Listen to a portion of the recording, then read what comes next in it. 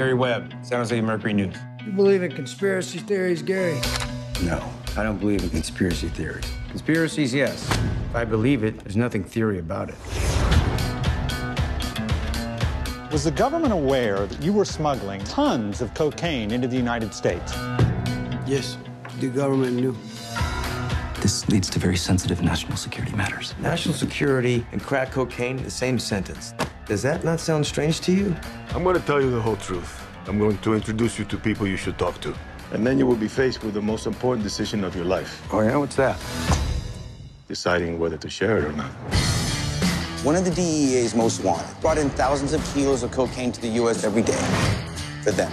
For who? The U.S. government. Or with them. Or at least while they were looking the other way. Jesus.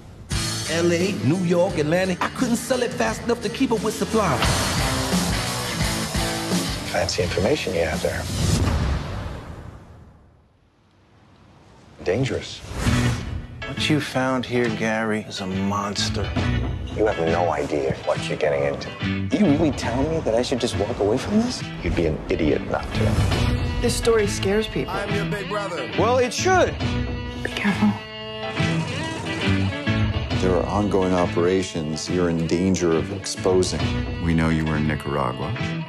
Am I being followed? I heard they found a solution. Where you be for the revolution? I thought my job was to tell the public the truth, the facts, pretty or not. And let the publishing of those facts make a difference in how people look at things, at themselves, and what they stand for. We'd never threaten your children, Mr. Webb. What'd you say? It's over. I'm not finished with it!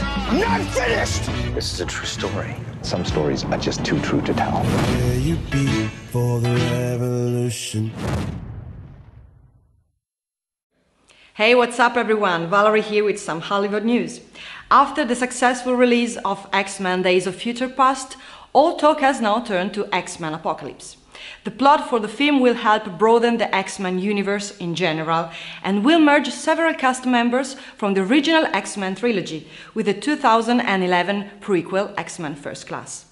Director Bryan Singer has revealed that X-Men Apocalypse will be more of a sequel to X-Men First Class, featuring the younger version of the mutants set in the 1980s. X-Men Apocalypse comes to theaters May 27th, 2016.